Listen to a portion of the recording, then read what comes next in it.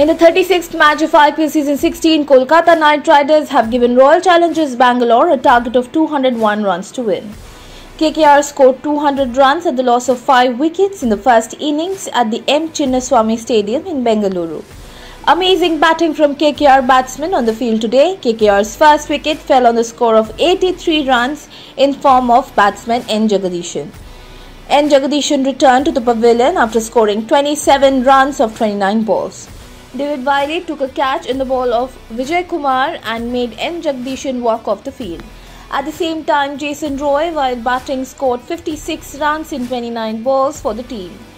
Playing at a strike rate of 193, Jason was clean bowled by RCB bowler Vijay Kumar Vishak.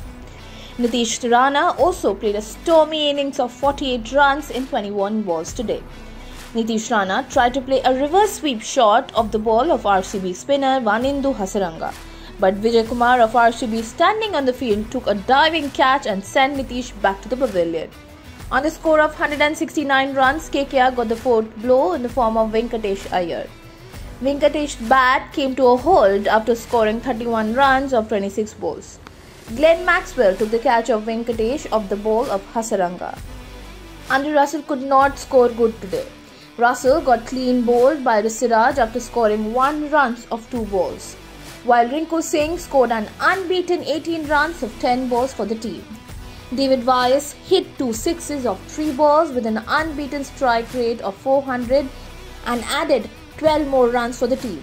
If we talk about RCB bowlers, Vanindu Hasaranga and Vijay Kumar took 2 wickets each, whereas Siraj got 1 success.